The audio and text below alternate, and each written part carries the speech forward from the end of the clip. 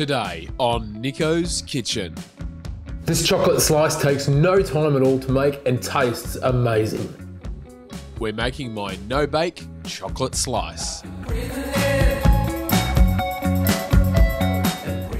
So what we're going to do first, just into a saucepan over a medium to high heat, I'm going to be adding in some sweetened condensed milk.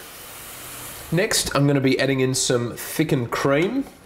And I'm just going to mix the cream and the condensed milk together, and just over that medium to high heat, keep stirring it for about 5 to 6 minutes, or until it starts to turn a nice golden colour. So while our condensed milk and cream mixture is doing its thing over on the stove, I'm going to get started on our biscuits or cookies. Now these are just plain chocolate cookies, or chocolate biscuits as we call them here in Australia, and all I want you to do is crush them. Now you can either put them in a Ziploc bag and use a rolling pin, you can put them in a food processor. Basically we're looking for like a nice sort of sand consistency, almost like what you would do with a cheesecake base. So this is exactly what I'm after, guys. You can see there's a few little chunky bits in there, that's fine, but that's the bulk of it. That's the consistency we're after. Add melted butter to the crumb mixture and combine. Place crumbs into a square baking dish lined with baking paper. Press down and flatten the crumbs just like you would with a cheesecake base.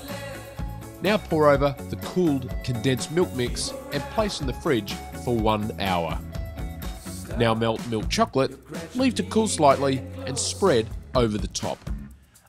Place in the fridge for 1 more hour, and then all we have to do is slice it up and get stuck into this bad boy. I've gone further than I thought I would, so we take it all even. Leave me in pieces, so we take it all even. I'm ready.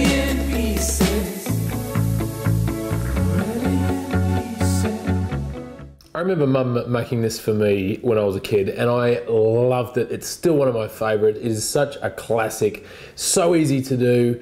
Get the kids involved. They're going to have a blast making this, and it tastes amazing. It really, really does. Perfect for those times when you've got people coming over and you're on short notice and you want to give them something to have.